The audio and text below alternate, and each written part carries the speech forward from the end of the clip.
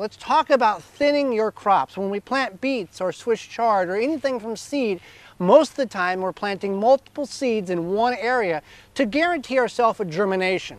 But once those seeds emerge, then we need to thin them out in order to allow one plant to grow and produce as we want them to.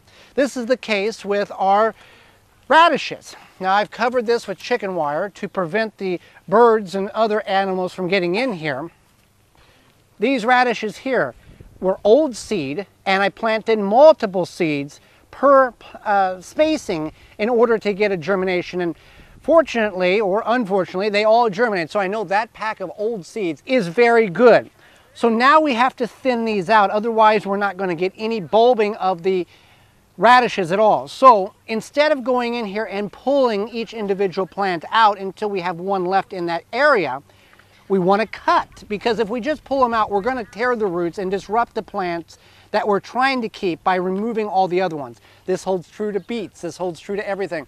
Get a pair of fingernail snippers, get a pair of scissors, and all we want to do is just go in here and snip out everything except for the one that we're wanting to keep. Now, these are basically microgreens. You can eat these. That's not a bad thing to do.